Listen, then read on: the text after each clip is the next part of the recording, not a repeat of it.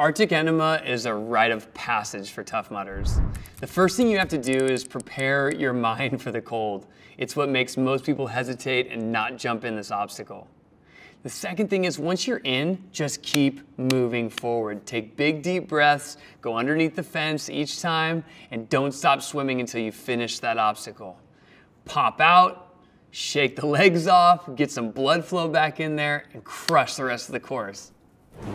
Hey, if you like this video, subscribe to the channel, drop some comments below here, and of course, watch more videos.